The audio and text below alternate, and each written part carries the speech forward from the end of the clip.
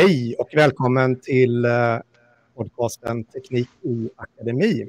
Och idag är det Fredrik som pratar nu.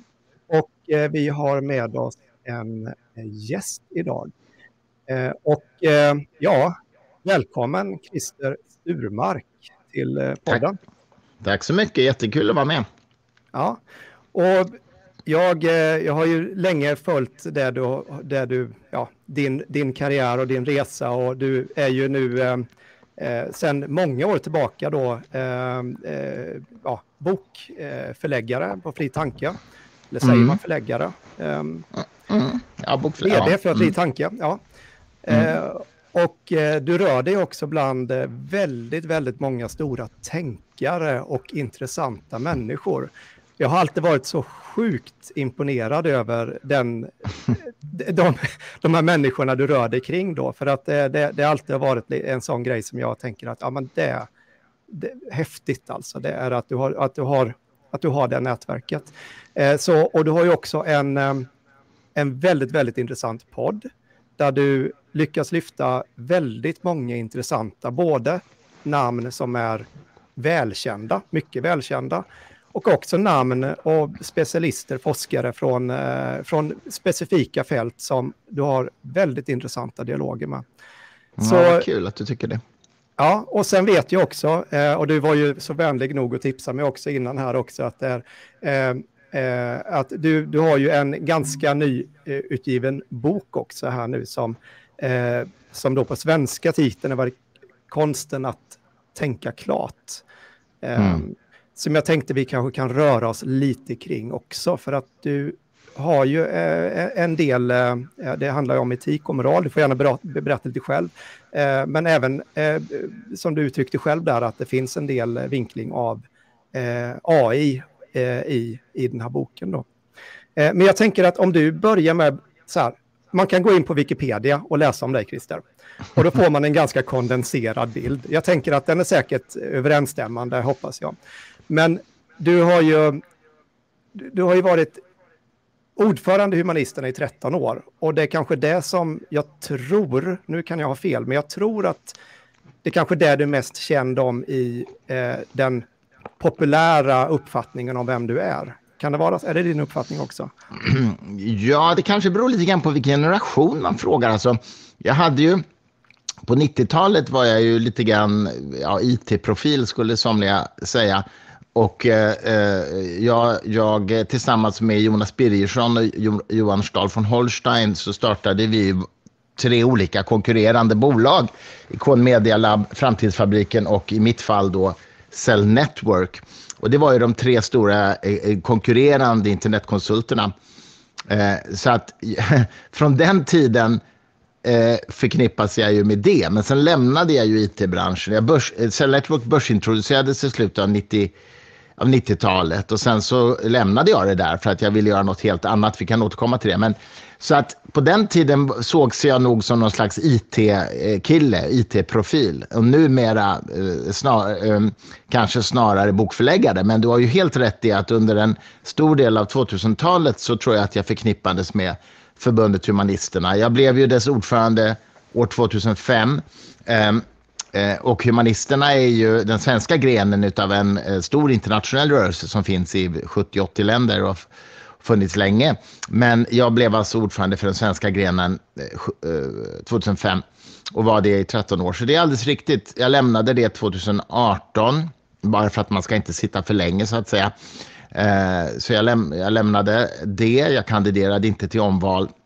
Jag är fortfarande medlem och känner ju varmt för vad humaniströrelsen gör och står för. Men jag har ingen formell position alls i humanisterna. Så att sen 5 år tillbaka så lägger jag all min tid och lite mer därtill, höll jag på att säga, på Fri Tanke förlag som jag har vuxit till ett ganska stort bokförlag nu. Vi gör 40 böcker om året ungefär, facklitteratur inom populärvetenskaplig naturvetenskap och inom filosofi och ganska mycket samhälle, alltså samtidens stora brännande frågor och sådär. Så att idag är vi ett ganska brett facklitterärt förlag kan man säga. Men ja, och det är ju det roligaste jobb jag har haft någonsin tycker jag.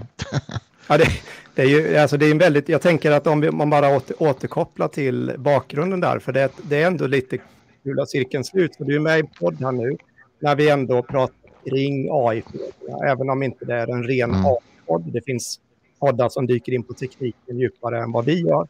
Men däremot så vill vi ju liksom relatera till AI i samhället. Och vi började ju om akademin. Men det är svårt att inte tänka samhället. Alltså det är svårt att tänka bara akademin för att det smäller över på allting.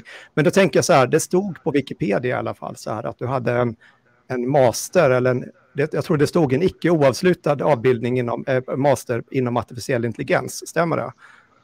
Ja, just det. Alltså så här är det. Jag kan berätta verkligen hur det var. När jag var barn så var jag extremt nördigt intresserad av matematik och dataprogrammering. Alltså när jag var typ 10, 11, 12, 13 sådär va. Och var ju liksom helt besatt utav det på ett närmast ohälsosamt sätt. Men sen när jag kom upp, du vet, i tonåren och började upptäcka att det fanns andra värden i livet så bytte jag liksom spår och var med och startade ett rockband, ett popband, ett David Bowie-influerat band och jag trodde att jag skulle bli popmusiker egentligen. Och jag höll på och härjade runt ganska mycket med det där och var i London mycket för att försöka liksom, bana väg för det här bandet i London och sådär. Och vi höll på som fasen. Sen när jag var 19-20, när jag var i London och hade kört slut på mig själv ganska mycket i nattklubbslivet så hittade jag en bok i en bokaffär för jag kände att jag måste åka hem till Sverige och vila upp mig. Och hittade jag Douglas Hofstadters bok Gödel, Escher, Bach som kom ut 1979. En bok om artificiell intelligens, om matematik, om musik, Bach framförallt, och medvetandefilosofi. Och den där boken totalt blew my mind. Alltså. Jag blev helt såld på den här boken. Den förändrade mitt liv, bokstavligt talat. Så att jag sträckläste den en sommar i Sverige och kände att nu lägger jag musikkarriären på hyllan som jag ju inte var någon karriär att tala om. Alltså, det var ju inte så att vi lyckades slå igenom, men jag ville gärna. Och så har jag musiken som hobby istället och jag ska istället ägna mig åt de här ämnena som den boken handlade om. Så då sökte jag mig till teoretisk datavetenskap, då, studier i Uppsala, matematisk logik och sådär. Med inriktning på AI. Och det här är alltså 1986 började jag plugga där. Och du har också helt rätt i att jag avslutade aldrig min Master of Science. Jag har en fil.kand. men jag gick aldrig färdigt sista året utan jag hoppade av och blev IT-entreprenör istället. Och var det under hela 90-talet och startade flera olika bolag. Och jobbade också med IT-politik. Jag satt i regeringens IT-kommission och sådär. Och skrev min första bok 96 var det nog. Som kom ut på Norstedt som hette IT och renässansmänniskans återkomst. De handlade mycket om ITs liksom, roll i det framväxande informationssamhället och sådär. Så det har alltid intresserat mig, de här gränslanden mellan filosofi, teknik och samhälle kan man säga. Det har liksom varit en slags röd tråd. Men det jag tänker att just den här, det slog mig egentligen om man tittar på med den här bakgrunden du har. Du var ju med i jag själv, jag är ju född 80 så att jag är några år yngre än vad du är. Ja, men jag var med där, jag kommer ihåg alltså känslan av när jag hade mitt första modem och drev BBS där. Jag var 11 år gammal och då vid 91-92 någonstans då kunde man ju köpa modem och få en internetuppkoppling. Det var någonstans runt den tiden då. Och för mig var ju det var ju en helt ny värld som öppnades. Och jag tänker att du var med och om man kan säga så drev detta på något sätt. Du var med inne i den här branschen då. Den liknelsen jag vill göra nu, det är ju det att jag har en känsla av att vi är inne i någonting nytt nu som kanske på vissa sätt kan liknas vid internetrevolutionen eller att vad internet gjorde med samhället, att det kan finnas kopplingar till vad nu AI kan göra med samhället. Att vi kan befinna oss i en lika stor utveckling av samhället. Vad har du för reflektioner kring det? Men jag tror att det stämmer. Jag tror att det stämmer. När jag läste artificiell intelligens så fanns det ju väldigt stor tilltro till det som ju grusades får man säga. Det blev ju inte så bra som vi trodde då. Det gick inte så snabbt och det funkade inte så bra som vi trodde. Så det blev ju en slags AI-vinter efter det. Men nu är vi ju inne i en AI-sommar igen. Alltså de senaste 10 åren har ju utvecklingen gått väldigt snabbt inom AI och framförallt senaste året då. Så det är ju Det är verkligen, nu infrias ju många av de saker som vi liksom bara drömde om sedan Alan Turings tid.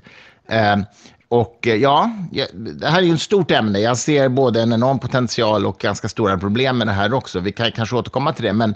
Men svar ja, jag tror att det här kan ha en impact på samhället i samma storleksordning som internet hade. Men du vet, du får tänka på, jag läste alltså datavetenskap på 80-talet. Jag hade min första e-postadress 1986 redan och använde ju e-mail på universitetet innan det blev någonting som privatpersoner kunde använda. Så jag var ju ganska van vid det när internet slog igenom.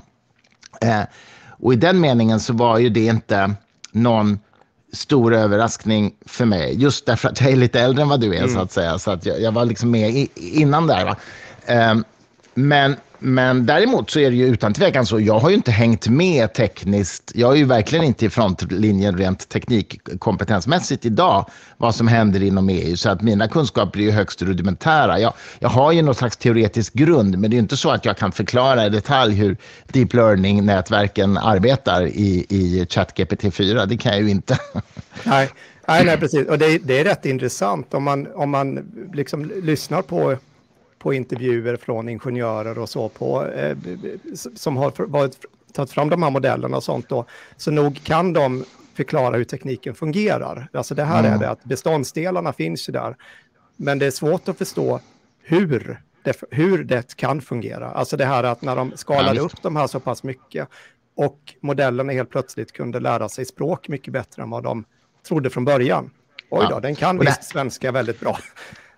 Det här är ju ett av de klassiska problemen som man ju kallar för the black box problem. Alltså att eftersom de här neurala nätverken programmerar om sig själva kan man säga, eller lär sig själva, så vet vi ju inte riktigt hur de kommer fram till sina resultat så att säga.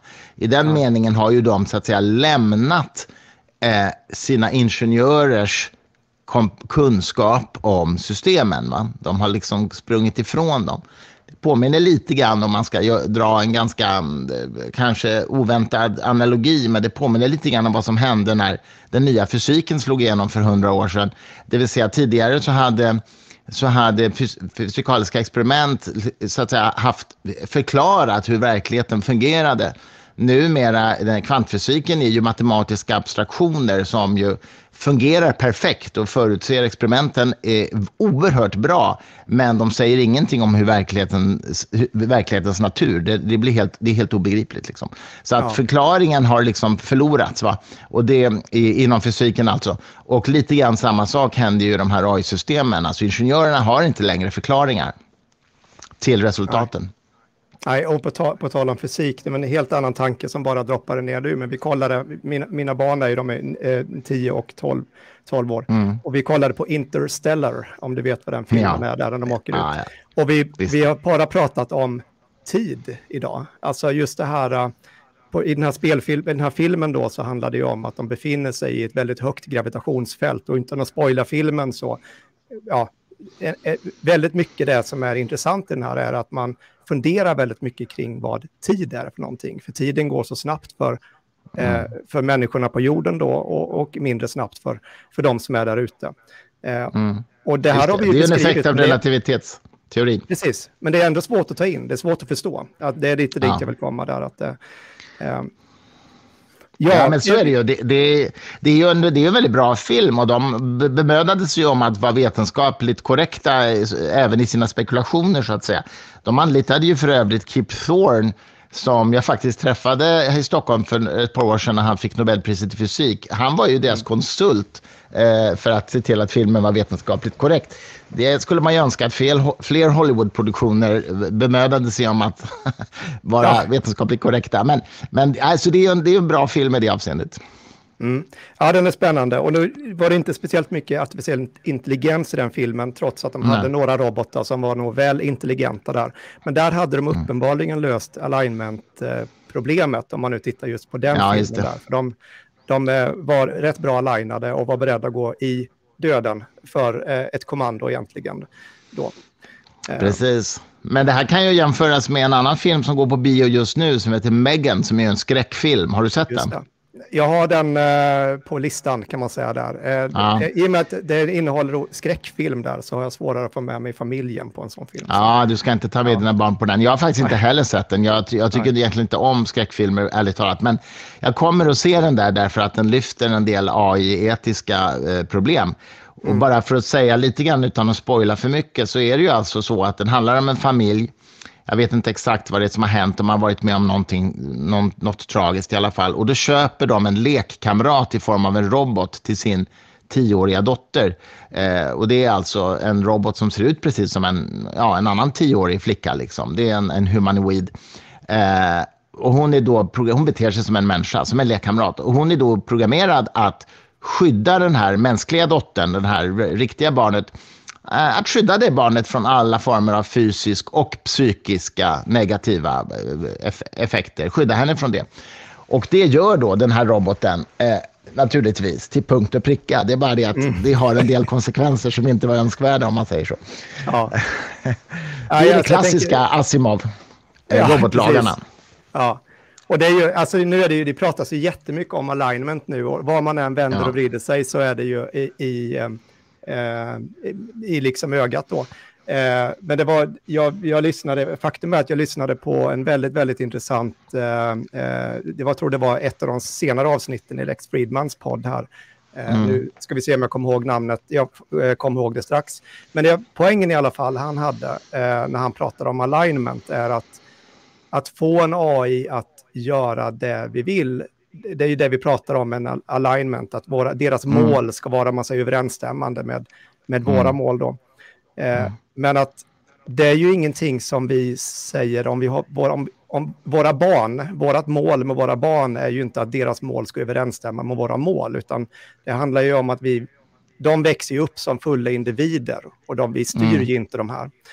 Han hade någon i alla fall tanke där som jag tyckte var lite uppfriskande i detta, att det kanske är fel att prata om alignment. För det som han menade på var att vi på något sätt kan vara så att vi föder en ny livsform. Och den här livsformen, om vi stänger in den och gör allt för att den ska då lyda oss eller liksom följa våra mål och inte vara fri att utforska sina egna. Då kan ju det möjligtvis slå tillbaka sen då. Att om vi inte ger något förtroende och respekt och så då. Tonårsuppror. Ja, precis. Det vill vi kanske inte vara med om då när vi har en superintelligens. Nej, kanske inte. Precis. Nej. Ja, det är bra. Jag tänkte återknyta lite. Ja, precis. Fortsätt. Nej, jag tänkte bara säga att jag har ju också en 13-årig grabb som i och för sig inte har gjort något tonårsuppror, men som just nu gör uppror genom att spöa mig i schack hela tiden. Så han har blivit väldigt intresserad av schack bara för att han upptäckte att han var bättre än jag. Så nu, det är också en form av tonårsuppror. Av mildare sort i och för sig. Ja, jag slår faktiskt inte min son i schack heller. Men det säger kanske mer om mig än honom där. Men han är duktig han också. Men jag tänker återknyta lite till humanisterna. Jag tänker att bara, och det kan vi ju outa i podden här, men jag var ju lokalordförande i humanisterna i Kalmar. Och det är därav då som vi har träffats tidigare då, så då hade jag tyckte det kändes väldigt naturligt att återknyta just till det humanistiska idealen och skepticismen då. För det är också, precis som du säger, så är det också för mig en väldigt, väldigt viktig, vad ska man säga då, viktig samhällsviktig fråga då, att vi inte bygger våra uppfattningar på saker som är ogrundade, om man nu ska sammanfatta det väldigt, väldigt kort då. Men där tänker jag AI och humanism. Jag har bara funderat, nu är det lösa tankar här, du får ta det för det här, Christer, men jag tänker att hur tror du, vad är din liksom bild utifrån AI och kopplat till religioner, humanism och kunskapsideal? Alltså på vilket sätt kommer AI kunna förändra världen i relation till detta? Det är en öppen fråga här nu. Ja, det var en väldigt stor fråga, måste jag säga. Nej, men alltså, för det första då, så tänker jag så här, AI, alltså min senaste bok heter ju Konsten att tänka klart, och den handlar mycket om våra olika kognitiva faktiskt brister och fallacies som våra mänskliga hjärnor har. Alltså vi har confirmation bias, vi är ganska dåliga på att bedöma sannolikheter och risker till exempel. Vi har ganska svårt att koncentrera oss på alltså att ha uppmärksamhet på mer än en liten detalj i taget. Det bevisar ju det här berömda experimentet The Invisible Gorilla, du vet. När sex ungdomar kastar en boll sinsemellan och säger man åt på en film som man kan visa för en publik, jag har gjort det många gånger, och säger man åt publiken att räkna antalet passningar, så missar de att det vandrar in en person klädd i gorilladräkt mitt i bilden, slår sig för bröstet och vandrar lugnt och sakta ut. Halva publiken ser inte detta. Det är väldigt roligt. Och den halvan som inte ser det, när jag då spelar upp filmen igen och visar dem hur det var, då är det många som inte ens tror att det är samma film, utan de tror att jag försöker lura dem. Så där är de till och med för skeptiska, skulle jag vilja säga. De tror inte att de kan ha en sån kognitiv brist som är alltså ytterst mänsklig att ha. Det där experimentet utvecklades av en professor i experimentell psykologi som heter Christopher Chabry, som jag faktiskt hade på middag här hemma för 3 dagar sedan. Han är för övrigt också stormästare i schack.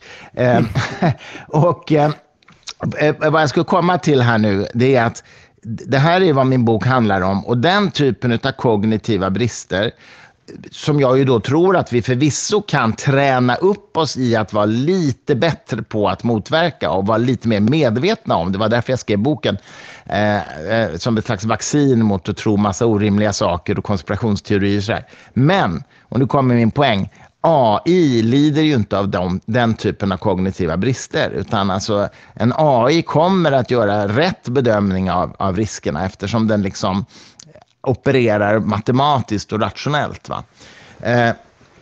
Å andra sidan så är det ju så att i många beslut så är det inte bara rationalitet som behövs, utan det behövs ju också ett moraliskt omdöme, alltså ett vad ska vi säga, ett politiskt beslut eller en samhällsrelaterat beslut måste ju vara en kombination utav fakta och värderingar. Det räcker liksom inte med fakta. Vetenskapen kommer ju inte ge oss svar på vad som är det moraliskt rätta att göra, så att säga. Det är ju en kombination av fakta och värderingar. Däremot så ska ju beslut inte vara irrationella eller så att säga faktaresistenta. Det är ju otroligt viktigt. Ja.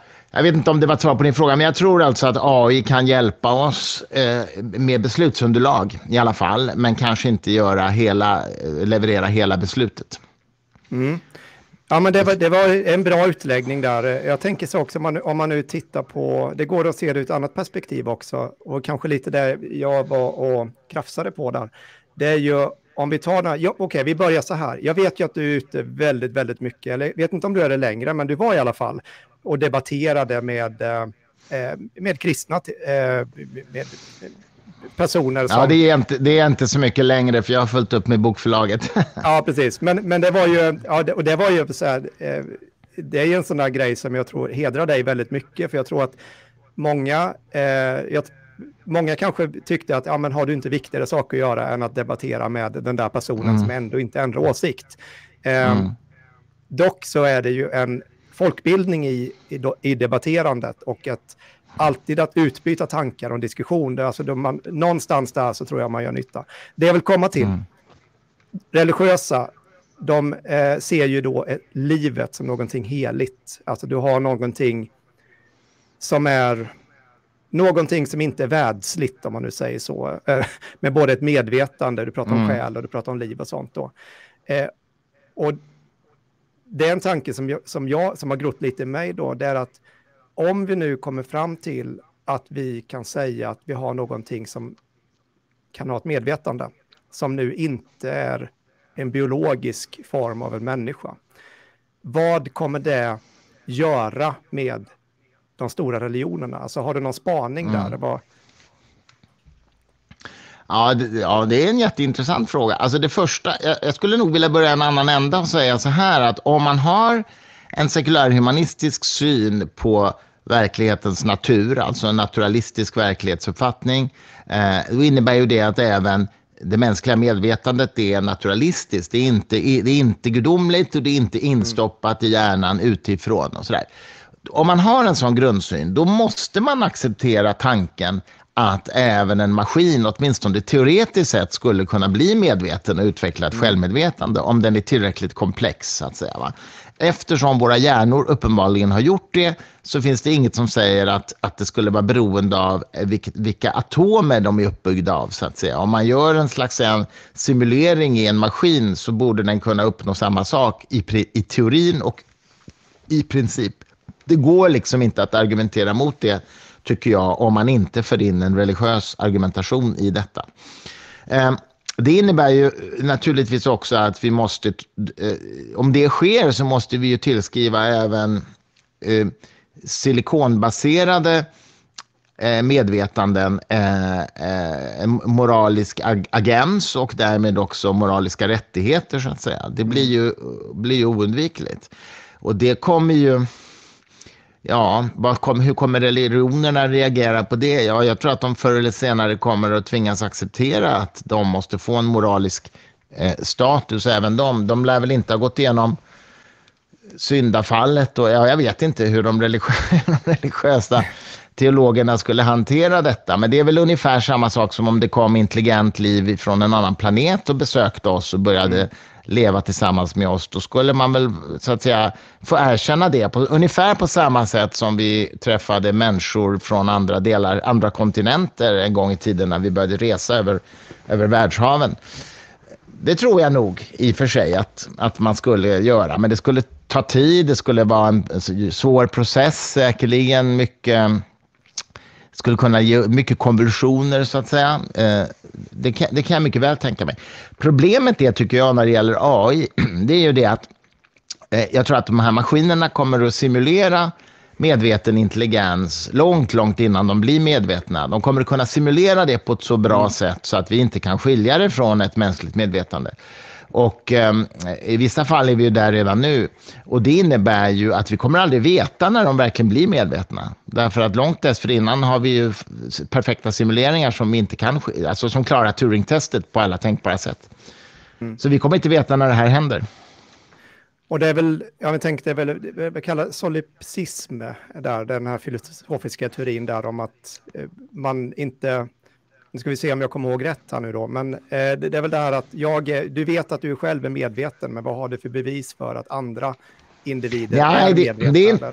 Det är inte solipsism. Alltså solipsism är idén att världen bara existerar i mitt medvetande. Att, att det inte finns en objektiv verklighet där ute, utan att det är jag som skapar världen, så att säga. Den finns bara i mig. Just det. Det är egentligen den rena filosofiska solipsismen. Jag vet att Bertrand Russell brukade säga att hans starkaste argument mot den, det är att om den vore sann så innebär det att jag, sa Bertrand Russell, jag själv skulle ha skrivit Shakespeares samtliga verk, och det bedömer jag vara en aningen över min förmåga. Just det.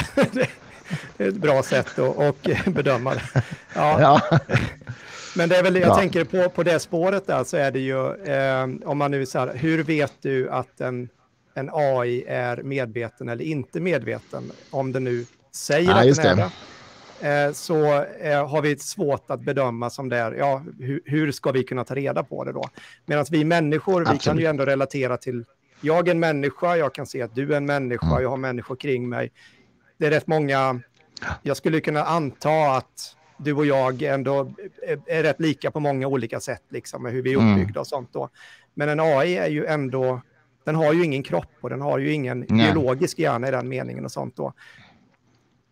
Nej, men det du tänker på, tror jag, det är det här filosofiska zombie-argumentet som jag tror att det var medvetande filosofen David Chalmers som formulerade första gången. Och han sa i princip så här att hur kan du egentligen veta att människor runt omkring dig är medvetna på samma sätt som du själv är medveten? De kanske bara är zombies som agerar precis som alla andra och så vidare, men inte har något självmedvetande. Och det är klart att det är ju en slags filosofisk skepticism i den meningen att det är klart jag kan inte veta det, för jag har liksom ingen empiri för det utöver att de beter sig likadant som jag själv gör, så att säga. Och det här leder ju till en intressant fråga. Det är ju nämligen vad är den evolutionära poängen med att vi har ett självmedvetande? Därför att vi skulle ju lika gärna kunna klara oss lika väl, skulle man kunna tänka sig, genom att liksom agera instinktsfullt. Förvisso då kunna naturligtvis planera, undvika faror och sådär. Men vad är vitsen med att jag kan självreflektera? Vad är vitsen med att jag upplever att jag har ett jag? Ja, det är väl ingen som riktigt kan svara på det ur ett rent evolutionärt perspektiv. Alltså, jag tänker så här, om man nu ska försöka svara på det då, livet hade väl varit ganska tråkigt om man inte hade haft det. Alltså jag tänker det här med mening, alltså att saker man gör som människa vill man ju gärna att de ska vara meningsfulla, och det blir liksom någonstans där så kanske det ligger i att ett visst litet uns av egoism i alla människor, att det handlar om jaget då kanske ändå är någon sorts evolutionär fördel för samhället, vad vet jag. Ja, nej, vi vet ju inte det. Det kan också lika gärna vara en bieffekt. Va? Det kan ju vara så att ett tillräckligt komplext medvetande som förmår planera och varsebli omvärlden så pass avancerat som vi människor gör, det kanske har som en bieffekt att vi får en subjektiv upplevelse av ett jag. Alltså det vet vi inte. Det kan vara ett så kallat emergent fenomen som det heter på filosofiska. Det är ungefär på samma sätt som vår upplevelse av musik kanske inte har haft ett överlevnadsvärde rent evolutionärt. Det kan vara en biprodukt av vissa kognitiva mönster i igenkänningsförmågor som vi har till exempel. Så att, men det där vet man ju inte, man kan bara spekulera. Jag tänkte bara, så jag inte glömmer bort frågan, så de kommer kanske lite vid sidan om varandra här nu. Ja, just inom bokförläggningen då, du nämnde här nu, hur många böcker var det? 40 stycken nu under förra året var det, eller? Var det så? Men det var, vi har 40 om året, ja. Just det. Och det var ju faktiskt uppe i, detta var på radion på nyheterna, var det kan det ha varit i december någonting sånt, möjligtvis i januari, men då var det ju Lind & Co som gick ut och att vi använder nu AI för boköversättning, och att de såg att de som inte är med på tåget nu, de kommer ju då helt enkelt få jobba lite mer med att översätta sina böcker då, eftersom vi behöver använda fler människor. Använder ni AI just nu på Fri Tanke? Nej, det gör vi faktiskt inte, men däremot så undersöker jag det här och håller det på bevakning. Än så länge verkar inte översättningarna riktigt hålla måttet för den typen av facklitteratur som vi jobbar med. Men jag skulle inte tveka att använda det om det hade samma kvalitet eller högre kvalitet så att säga. Så att jag håller det där håller jag koll på, absolut. Alltså, det kommer ju bli så att säga, det är ju bara en tidsfråga. Och det är ju, då kan man ju säga så här, i förlängningen då, när vi börjar se att AI också kanske då äter upp. För det är en sån sak som jag tror är, om vi börjar prata om faror här nu då, om vi börjar vad det gör med samhället, så är det ju att vi har ju många saker som är högst mänskliga idag. Att vi har inte kunnat ersätta att skriva en bok till exempel. Det har behövt en människa för att kunna göra detta. Trots om vi nu bortser från rättstavningsprogram och den här biten då. Hjälpmedel har vi ju. Men det har ju ändå varit någonting genuint mänskligt. Alltså den här mänskliga kreativiteten och sånt då. Och vad kommer det göra med våra böcker och våran litteratur? Om vi nu tänker 10 eller 20 eller 30 år framåt i tiden. Ja, tider är ju svårt att bedöma här nu, för det kan gå både snabbt och sakta. Men alltså jag tror att människor kommer alltid skriva böcker, men det kan ju hända att det kommer att finnas AI-skrivna böcker också. Men om de är väldigt bra och spännande och intressanta så kanske det inte gör så mycket. Det kanske bara är trevligt. Men samtidigt är det ju idag, jag menar, ChatGPT är ju jätteduktig på att formulera till exempel en debattartikel i ett visst ämne. Men när det gäller fakta så är den ju urusel alltså. Jag frågade ChatGPT 4 häromdagen, vem är Christer Sturmark? Och det kom en del ganska bra beskrivningar av vad jag gör och vad jag har gjort och sådär. Och så stod det att Sturmark har skrivit flera böcker, bland annat en bok som heter Evolutionens idéhistoria som utkom 2011. Jag har aldrig skrivit någon bok om evolutionens idéhistoria. Och jag hade också skrivit en bok som hade den mycket fyndiga titeln Gud är en kul grej på vägen mot bättre vetande, heter den. Den har jag ju inte heller skrivit, men det kanske jag borde ha gjort. Jag tänker att det var en ganska kul rubrik där. Så att, ja, det var en jättekul rubrik. Och sen avslutade ChatGPT 4 med att säga att jag var gift med aktivisten och debattören Cissi Wallin. Och då gav jag upp hoppet om AI, kan jag säga. Jag har aldrig ens träffat henne. Ja, jag tror det på tal om det där, det finns ju, ChatGPT blev ju förbjudet där i Italien för, vad var det nu var det väl tillåtet igen då, men det går väl ett skämt där att om du frågar ChatGPT vad du kan ha på pizzan så svarar den mycket att det går alldeles utmärkt att ha ananas på pizzan, och därav då förbjöds det i Italien då. Så ja, det är bra. Men nej, alltså just fakta är ju ett problem, och där börjar vi ju se att nog för att GPT-4 är mycket bättre än föregående GPT 3.5 då. Men det är ju inte där den är stark. Utan den är, nej. Utan kopplar man detta till en databas, eller det finns så mycket fantastiska verktyg nu då där du har sådana vektordatabaser och gör sådana semantic search, och om den vet om att det här har inte riktigt koll på, eller den går ut och hittar information både på internet eller söker i en databas då och kopplar den med den här modellen, då har du skapat ett långtidsminne, eller ett bättre minne i alla fall för den här modellerna. Så ja, jag tänker att där är vi ser väl verkligen de här första versionerna nu som man kan ibland skratta åt alla felen den gör. Ja, men det är klart det där kommer ju bli bra, såklart. Det där kommer ju bli fantastiskt bra snart, så att det är ju bara en tidsfråga once again. Men det är intressant, jag intervjuade i min podd, Fri Tanke-podden häromdagen, en amerikansk professor i kvantdatorer som heter Scott Aronson. Och jag tror att den publicerades i fredags, den podden. I vilket fall som helst. Han berättade ju rätt mycket om att det finns en övertro på kvantdatorer också. Det finns en hype kring det. Därför att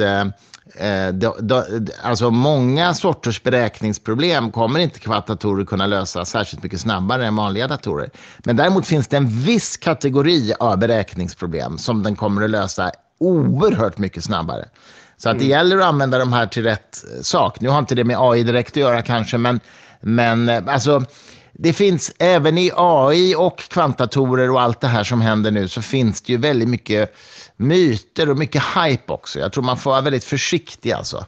Både positiva och apokalyptiska myter som man får vara, jag vet inte. Jag försöker lyssna på klokare människor och kunnigare människor än jag hela tiden som tycker olika om de här sakerna, för att få någon slags balans så att man inte fastnar i confirmation bias själv alltså.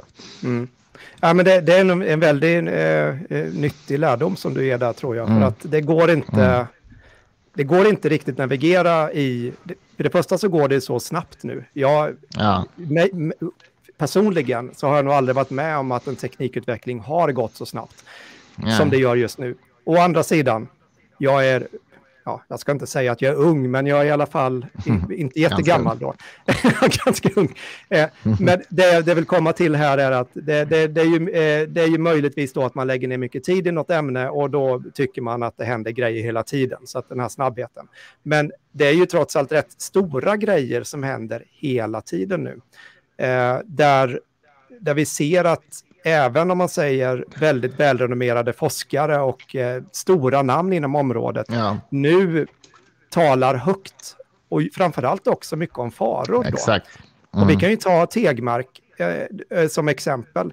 Nu vet jag att han har ju varit gäst i din podd också, om jag minns rätt här nu. Och han skrev ju då Liv 3.0 som jag vet är en bok som jag tror många kanske återupptäcker nu. Lite grann.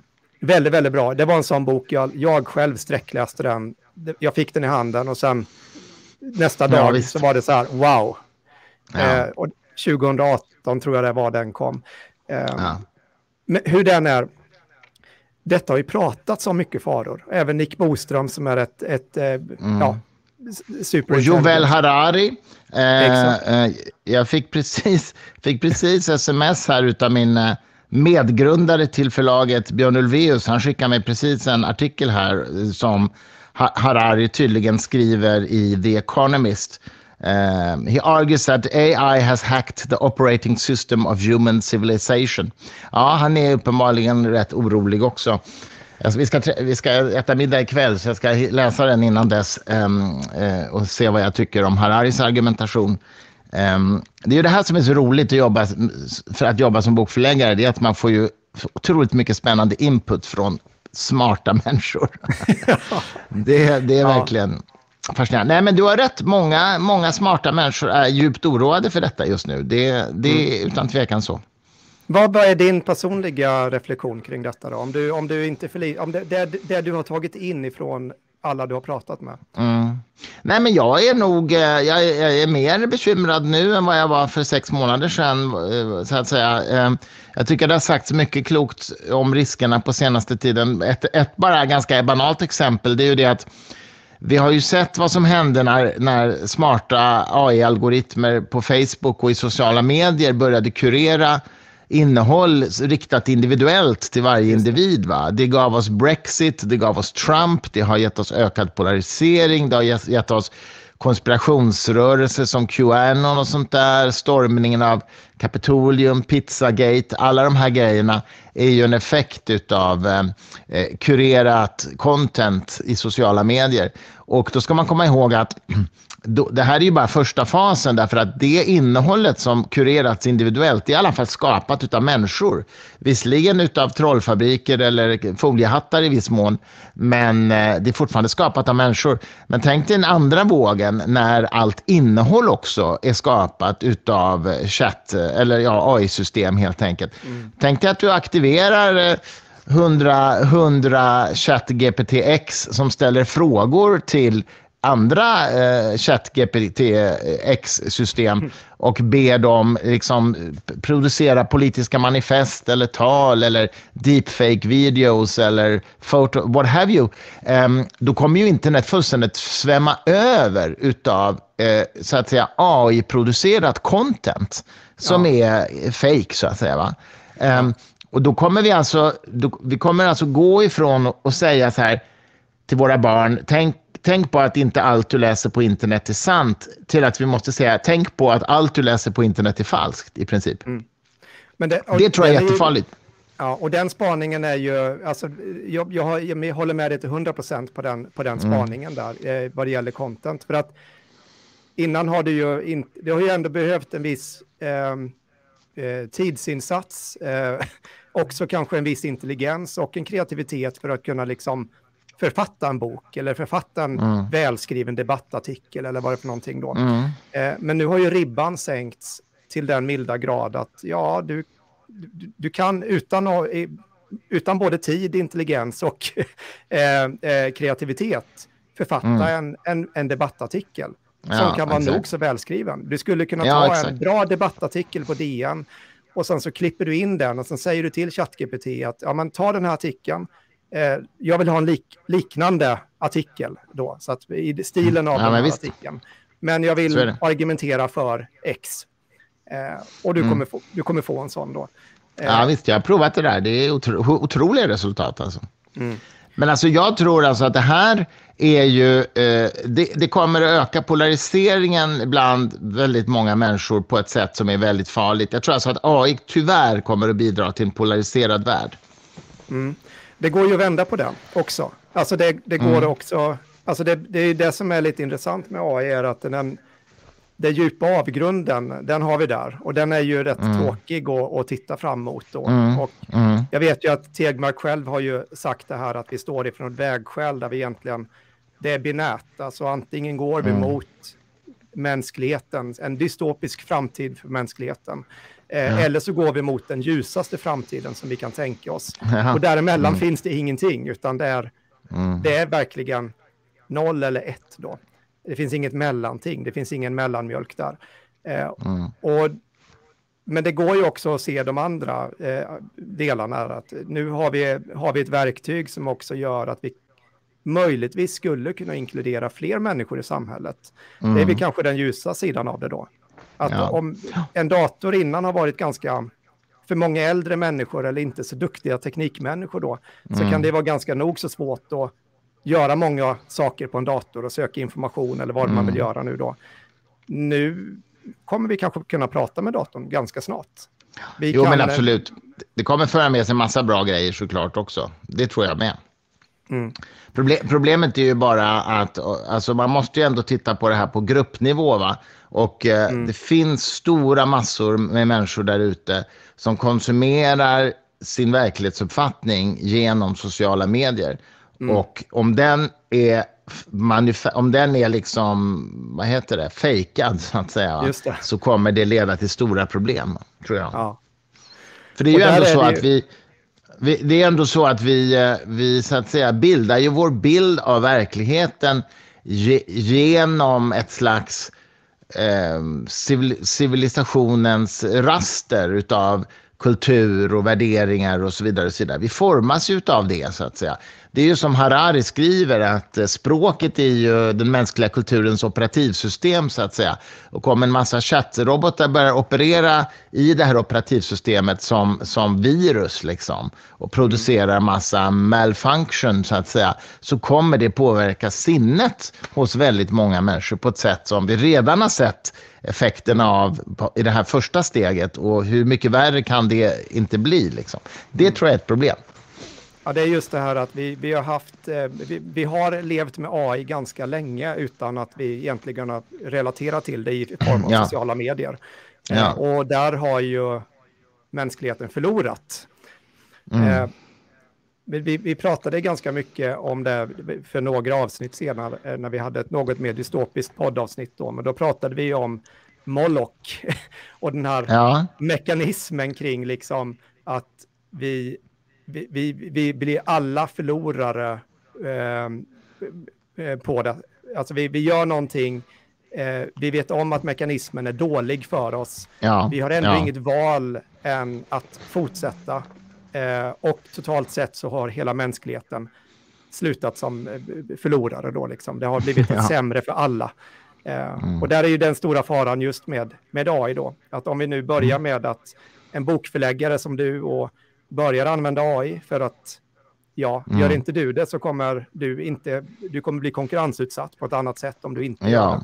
Och till slut så kommer du ha böcker som till slut kanske alla var skrivna med en AI.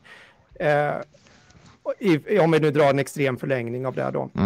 Och ingen av de här böckerna är bättre än vad det var innan, utan vi har bara bytt någonting, men vi har gjort oss själva onödiga och kanske att mänskligheten har förlorat någonting i detta.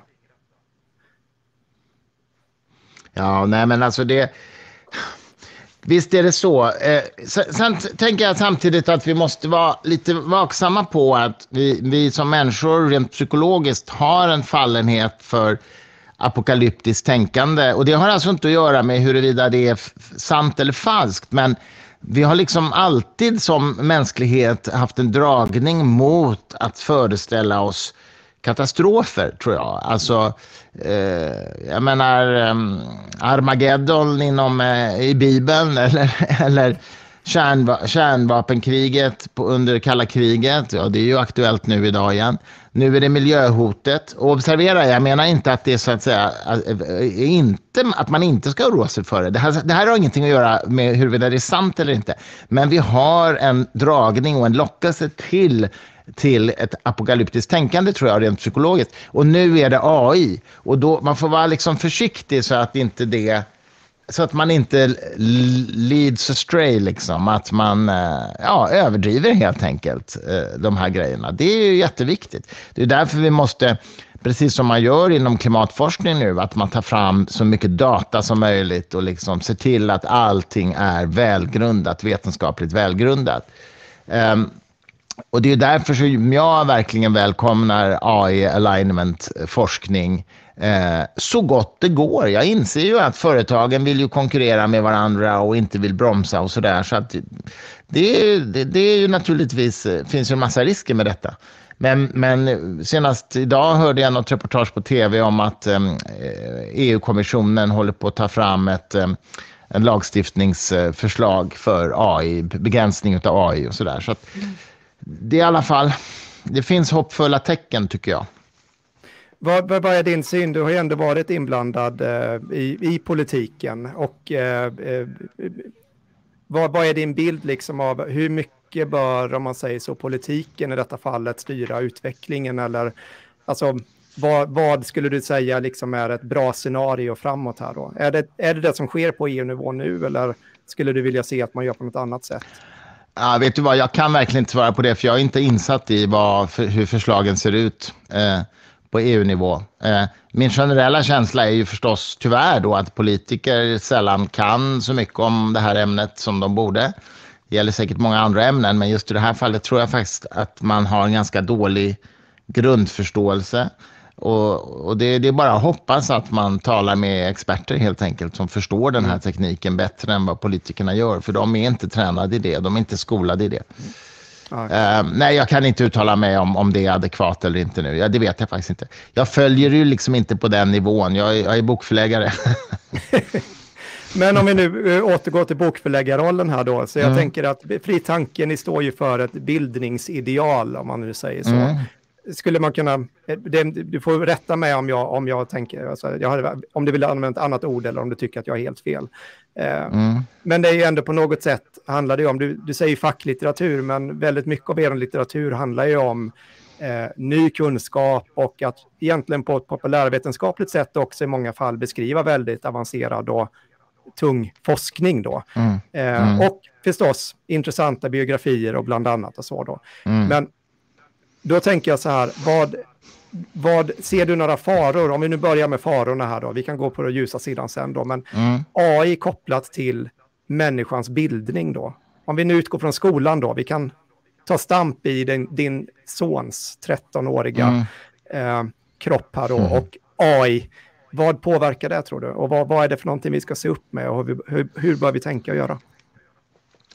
Nej, men dels tycker jag ju kanske att man i skolan har liksom haft lite för stor tilltro till att man ska hålla på med datorer och sådär hela tiden i skolan. Jag tycker att det vore ganska bra om ungarna lärde sig skriva med en bra handstil och sådär tidigt. Och liksom, det blev lite... Jag satt i IT-kommissionen mitt av 90-talet och vi gjorde några bra grejer. Vi lyckades få igenom den här hem-PC-skattereformen till exempel, som gjorde det billigt att köpa en dator hem. Och det tror jag banade väg för en IT-kunnig generation människor. Men vi fick också fram pengar till en satsning på IT i skolan. Men jag tycker inte att man använder det på ett optimalt sätt. IT i skolan kom att bli bara en ersättning för papper och penna i väldigt stor utsträckning. Och det tycker jag var fel sätt. Man borde använt IT på det sättet som Douglas Engelbart kallade för intellectual augmentation, alltså att förstärka våra intellektuella förmågor med hjälp av teknik på ett sätt som inte går att göra på papper och penna. Till exempel, man kan ha en världsatlas som är tredimensionell där man kan snurra runt på jordklotet och zooma in och sådär. Det ökar vår förståelse för vår jord, skulle jag säga, jämfört med en platt atlas i en bok. Där är så att säga IT-verktyget överlägset en kartbok. Därför man ser relationen mellan länderna, man får en känsla för jordklotet som helhet och så vidare. Det kan man inte få i en kartbok. Där skulle man använda det. Eller man kan visuellt åskådliggöra matematiska funktioner, en derivata till exempel, så att man förstår vad det är rent matematiskt. Man skulle kunna simulera vissa kemiska eller fysikaliska processer, skeenden som inte går att göra i en bok. Det är vad man borde använda datorer till i skolan. Inte som en ersättning för papper och penna, tycker jag. Och lärarkompetensen tycker jag är alldeles för låg fortfarande. Det lilla jag har stött på genom min sons skola. Så att det där borde man ha gjort på ett annat sätt, tycker jag. Sen är ju AI ett problem därför att elever kan fuska med hjälp av AI. Det är ju helt klart. Men då får man väl helt enkelt lägga om sina sätt att ha prov. Man får väl se till att de får skriva sina uppsatser på skoltid och i klassrummet och utan tillgång till datorer helt enkelt. Och mobiltelefoner. Det ska väl inte vara så jäkla svårt, tycker jag. Nej, vissa saker är då, vi har ju pratat en del om just det här med fusk och så då. Och det är väl en grej som alltså på ett sätt så tycker jag så här att det kanske är positivt nu då att det är så lätt att fuska, för då är det ju liksom lika, alltså då måste vi verkligen ta frågan på allvar, för fuska, det har ju trots allt elever och studenter kunnat göra innan AI också. Ja, visst. Men så nu blir det mera en level playing field för alla då, skulle man kunna säga.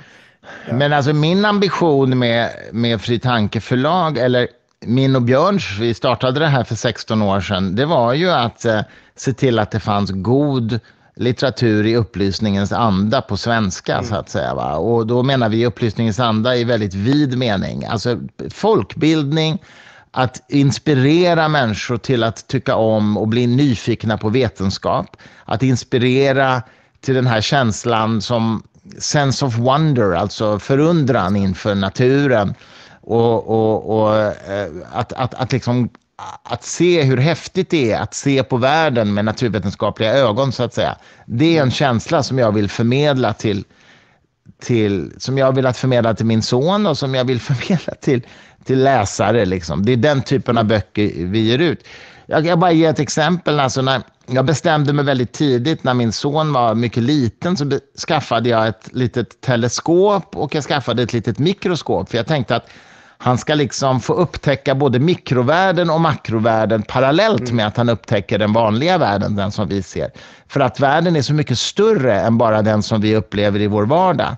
Men att kunna titta på en insekt eller en vattendroppe i ett mikroskop, eller att kunna gå ut på kvällen och kolla på Jupiter och Jupiter. Man ser 4 av Jupiters månar i det här teleskopet som vi har. Det skapar en helt annan relation till verkligheten än om man bara rör sig på våran mellannivå, så att säga, i vår storleksordning. Och liksom lite grann den känslan hade vi när vi startade Fri Tanke, att det finns så mycket bra litteratur som aldrig översätts till svenska. Vi vill se till att den finns för en svensk publik. Sen idag har ju förlaget vuxit så mycket, så nu ger vi ut väldigt mycket svenska författare också, för att nu är vi ju med liksom och konkurrerar med de andra svenska förlagen om våra stora författarnamn, liksom. Ulf Danielsson eller Åsa Wikfors kommer ut hos oss också, Ulf och P.C. Aschild kom ut nyligen och sådär. Så att nu är vi ju liksom mera som ett förlag bland andra, men det var liksom våran liksom dröm och vision när jag och Björn satt och käkade middag en kväll och sa att fasen, vi borde göra någonting för slå ett slag för kunskap och nyfikenhet och förundran. Liksom. Ja, och alltså, du sa 16 år sedan här nu då, det var inte så mycket, det fanns inget bokförlag som gjorde detta då, så det var... Nej, alltså det fanns ju bokförlag som gav ut en och annan bok i samma stil, men inte med det här specifika fokuset, det gjorde det inte. Så jobbar vi med mycket, vi gör ju också en tidskrift som heter Sans, och vi gör väldigt mycket live-events och sådär, va. Så att, och en podd som du vet. Så att vi försöker ju kommunicera med vår publik på flera sätt än bara genom böcker. Nej, men jag tänker att det är ju en grej där som ändå ligger som en röd tråd där vi har pratat kring de här då, med skepticism och kritiskt tänkande och så då, och återkoppla till din senaste bok här nu då. Om du nämnde här nu att det var liksom ändå en del AI-relaterade tankar där som du ville lyfta upp ifrån den boken. Ja, men konsten att tänka klart. På den amerikanska utgåvan heter The Flame of Reason, och det säger lite grann om vad det är jag försöker förmedla. Jag försöker förmedla att vi måste använda förnuftet att navigera i världen, men det ska gärna vara brinnande. The Flame of Reason, alltså det måste finnas passion och hjärta i det, inte bara hjärna, va? Det är en tuffare titel på engelska än svenska, skulle vi nästan säga. Ja, det håller jag med om faktiskt. The Flame of Reason med undertiteln Clear Thinking for the 21st Century. Så här ser den ut på engelska. I alla fall.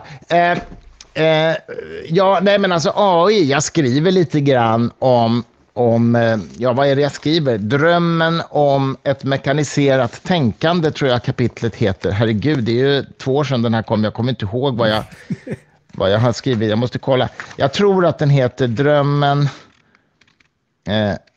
Drömmen om ett mekaniskt tänkande, just det. Och där skriver jag lite grann om, alltså i den svenska utgåvan, där skriver jag om hur man har haft en dröm att mekanisera tänkandet ända tillbaka egentligen till Aristoteles, liksom första försök att formulera logiska slutledningsprocesser, syllogismerna, eller Leibniz dröm om ett universellt språk, universalis karaktäristika, som skulle kunna beskriva all kunskap på ett lika formaliserat sätt som matematiken. Och då hade han den här helt vansinniga idén att om man bara kunde konstruera ett sånt språk, då kan vi räkna fram all kunskap. Sen behöver vi liksom inte forska något mer eller tänka något, utan vi kan räkna fram allt. Det gick ju såklart inte. Och sen kom ju Gödel och visade att det finns matematiska sanningar som inte är bevisbara, till exempel också. Så att den där drömmen sprack ju. Men min poäng är att den här drömmen om AI har liksom alltid funnits i någon mening, va? Charles Babbage på 1800-talet som byggde The Difference Engine till exempel, och Ada Lovelace som var världens första programmerare. Det är egentligen ett sånt idéhistoriskt kapitel jag har i min bok. Men jag skriver också, eller jag kommer inte ihåg om jag skriver om det där, men jag har föreläst lite om det i alla fall, att jag tycker det är så fascinerande. Jag är ju intresserad av schack då och det var ju ganska länge sedan som världens bästa schackspelare fick spö av en dator. Det var 1997, IBMs Deep Blue. Och sen har ju schackprogrammen bara blivit bättre och bättre sedan dess. Men enligt vänner till mig som är riktigt professionella schackspelare, jag är bara amatör, men de som verkligen är på tävlingsnivå, hög nivå, de säger till mig att de har alltid kunnat, om du presenterar ett parti som har spelats av en dator mot en människa och du presenterar dragen för en av de här proffsspelarna, då kan de säga vilken sida som datorn har spelat. De kan se det på typen av drag som den gör.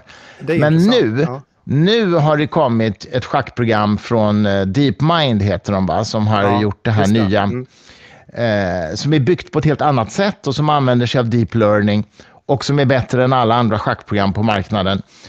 Nu säger mina vänner som är proffs på att spela schack att nu kan de inte längre avgöra vilken sida som en människa har spelat och vilken som datorn har spelat om de får ett sånt parti utskrivet. Så någonting har ju hänt här, va?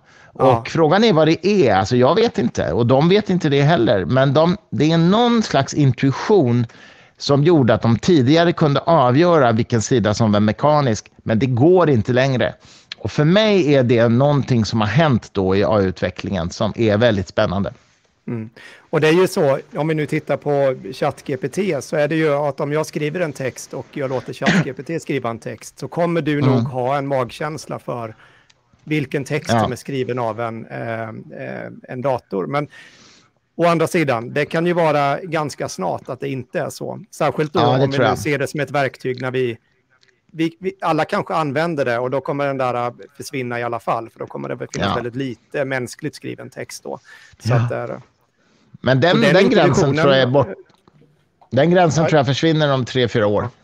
Ja, och precis. Och intuitionen, alltså den här magkänslan som du och jag kan ha. För det är lite så här att vi som lever nu och alltså, vi har ju varit med om någonting. Hela våran världsbild bygger på någonting som är innan AI då också. Ja. Och att detta är möjligt att det blir någonting som går förlorat, tänker jag, i den här utvecklingen vi står i. Men om jag tänker bara återkoppla, vi har hållit på en timme här nu så vi ska väl inte sitta hela eftermiddagen. Men jag tänker nu en kritiskt tänkande. Att jag har väl hävdat att det har alltid varit, och du nämnde det innan också, att i skolan så lär man sig att du ska inte tro på allting som står på internet, där man får höra det. Och detta ligger väl som en ganska central del i vad man får lära sig även i grundskolan idag då. Och tittar vi på universitetsvärlden så är det ju nästa dimension då ska du ju belägga allting med vetenskaplig fakta, men även där så går det alltid hitta och cherrypicka vad man nu vill då. Så men nu hävdar jag i alla fall är att det kommer vara svårare än någonsin. Och faktum är att det är ju svårt även för någon som, om du inte är the expert på ett område, alltså så att du är forskaren som har verkligen tagit fram det här. Ja. Men om du ska täcka ett annat fält, någonting som är närliggande, så skulle jag vilja säga att det redan nu är det ganska svårt. Titta på det som händer inom AI-forskningen nu då, så är det ju, detta är ju en spaning från min sida, men att i och med att det går ganska snabbt, ett högt tempo, Så nästan alla artiklar, stora vetenskapliga artiklar som kommer nu inom AI-utveckling, de hamnar ju på arkiv, alltså utan peer review. Ja. Alltså nästan allting som kommer upp i medierna om den nya, vad den är för någonting, så står det oftast liksom en draft paper och innan peer review, och sen så rullas det ut då. Det är väldigt svårt att vara, alltså du har nästan inga metoder för att vara kritisk heller, utan du får liksom nästan tro lite på en auktoritär. Att nu har Microsoft kommit fram till detta. Jaha, säger man. Och sen 2 veckor senare de har för bråttom, kan man säga. Ja, precis. Så den är svår. Och jag skulle vilja hävda att det här är nog någonting som kommer bli ännu svårare. Och så vi kommer få se även inom forskningsvärlden då, att det kommer vara enklare att lura forskare. Och det kanske är så att det är nästan ännu enklare att lura de som är experter ibland, för att de just för att man är van att tänka på ett visst sätt liksom, så att det finns ju en replikeringskris inom forskningen, alltså att många experiment, inte minst inom psykologin, inte går att replikera. Men man börjar ju bli medveten om det nu. Det har ju blivit bättre, men visst, det där. Och då är det ju ännu farligare om artiklarna inte ens är peer-reviewade än innan de publiceras. Så att säga. Det är ju... Ja, men det går snabbt att göra. Men där tänker jag att där kommer det i alla fall bli någonting som vi... Jag ser framför mig att det kommer vara som en ganska central del av allting. När vi pratar om kritiskt tänkande så har vi fått en ny dimension till hur kunskap egentligen, eller texter skapas nu då. Innan har ju du kunnat avgöra de här sakerna med ganska banala metoder. Bara genom att se vilken avsändare och hur det är skrivet så kan du kanske avfärda det lite enklare än om det är ett välformulerat och liksom ett solid argument då.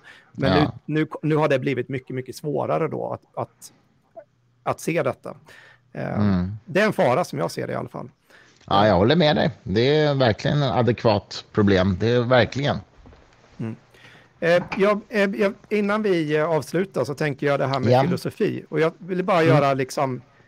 Jag lyssnade på, jag tror det var, nu kommer jag inte ihåg vilket, men det var 3, 4, 5 avsnitt bakåt när du pratade med en professor från Uppsala. Och ni pratade om medvetande. Nu kommer jag inte ihåg hennes namn här, det var ju lite slarvigt. Katinka Evers, va? Just det, ja. Och då pratade ni just om ni tog något exempel i alla fall och pratade lite om filosofi och hur man pratar med sina barn. Och jag tror det var ett exempel om Zenos paradox som det diskuterades. Och jag blev lite inspirerad av det. Så jag gjorde det var nu i förmiddags. Då gjorde jag det under promenaden, och då pratade jag med min dotter då, en 10 år gammal. Och då använde jag faktiskt ChatGPT. Så det var något osocialt att ha telefonen med mig på promenaden, men vi använde det som ett verktyg för att egentligen problematisera och ställa frågor till ChatGPT, och detta är GPT-4 då. Och det kan jag säga då att som en filosofisk diskussion så är det framförallt då att du kan be den att exemplifiera saker så en 10-åring kan förstå. Var jättebra, jättespännande. Vad roligt, det ska jag testa. Ja, precis, för det är bara att skriva det. Ja. Sa du till chatten då att du vill att det ska vara begripligt för en 10-åring? Ja, precis. Jag kan ju på svenska? Ja, absolut. Så jag ska testa. Nu ska jag försöka hitta den där chatten igen då, när man har den här. Men det kan jag nu väl göra. Men jag hittar den strax. Men precis, det jag kommer till här är att du förklarar egentligen precis det du vill ha. Att nu vill jag diskutera det här. Och desto mer man skriver, alltså desto mer du utvecklar det du vill ha, också på svenska. Det är ju rätt intressant, för när ChatGPT släpptes där i slutet av november, var 30 november, så var jag ju på det bara 2 dagar senare då, och då började jag prata med engelska på den då. Jag hade tillgång till GPT-3 API där under sommaren och var jätteimponerad och så. Men jag tänkte inte ens tanken, för det var så här, jag bara förutsatte att den kan väl inte svenska. Så innan jag började prata svenska med den så förstod jag inte att det gick, utan det var bara liksom, oj, den kan ju. Den är inte lika bra på svenska, men den är, jag ska väl säga, så pass bra. Det man kan se är att den ibland kan använda lite stolpigare och kanske ibland använda lite, ja det är ett flyt som någonstans försvinner i språket, skulle jag vilja säga då. Den använder ibland fel ord på något ställe. Så förvisso kan mycket väl betyda rätt sak, men just det. Det där hade det inte jag. Det ser inte riktigt rätt ut. Nej, men den är jättebra på svenska. Jag har testat det också. Den är fantastisk. Visst släpptes den 14 mars, va? GPT-4 tänker du på då, ja. Ja. Ja, det kan vara sant. Det låter... Jag tror det, för det är ju nämligen Einsteins födelsedag, vilket är lite roligt. Och det är för övrigt också min hustrus födelsedag, som hon heter Victoria och inget annat, trots vad ChatGPT-4 tror. Men det är också internationella pi-dagen, alltså 3,14159. Så det var ju ett väldigt bra datum att släppa. Det är därför jag kommer ihåg det, att det var det datumet att släppa. Det stämmer, jag gjorde en fact-check på det här nu då. Så den 14 mars, helt rätt. Det måste ju vara en tanke bakom det.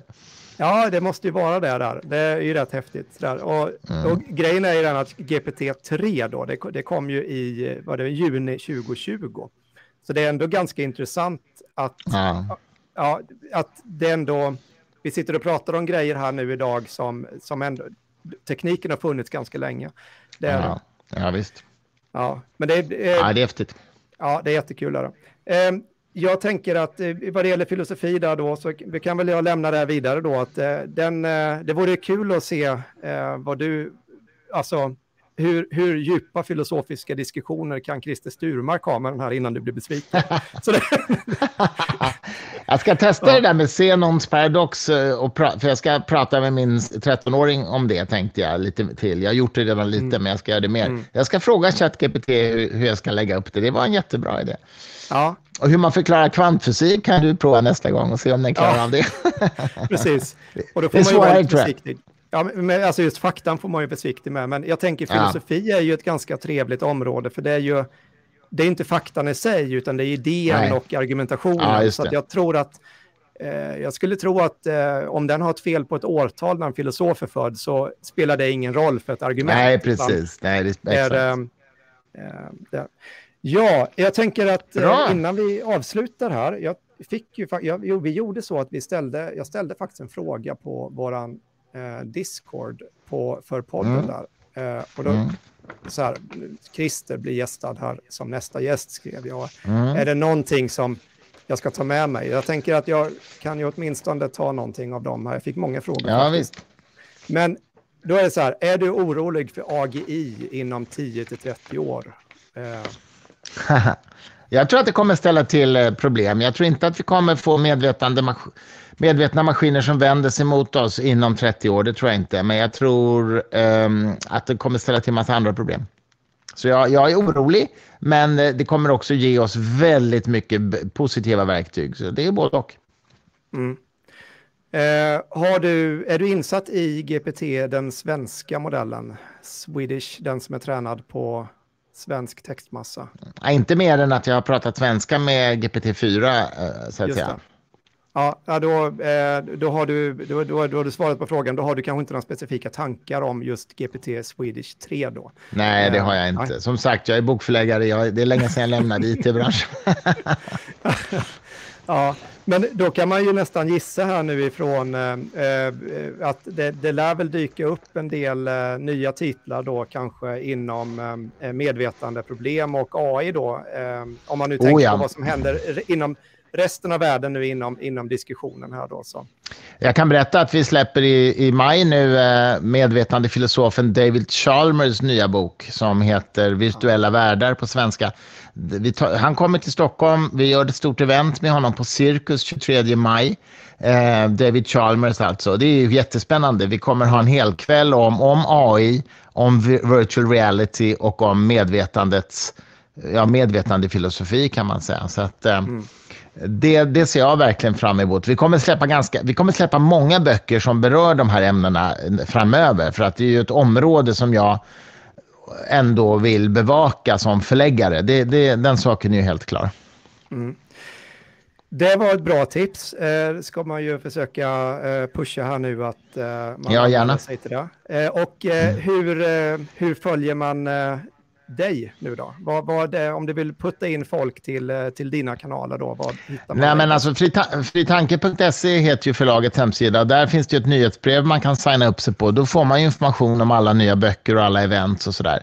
Och sen gör jag ju också en podd som heter Fri Tanke-podden med intervjuer med intressanta personer. Och sen gör jag faktiskt en podd till tillsammans med min hustru som heter Den gyllene grenen, och den är mera lättsam i den meningen att vi pratar om konst och musik och litteratur och vetenskap och filosofi i en salig blandning, men bara för nöjes skull. Vi gör också en live talkshow på Cirkus några gånger här under våren har vi gjort, och även till hösten. Men allt detta kan man alltså få veta om man följer det här nyhetsbrevet, Fri Tankes nyhetsbrev. Det är egentligen det enklaste. Mm. Och så finns vi i alla podcast, där poddar finns helt enkelt.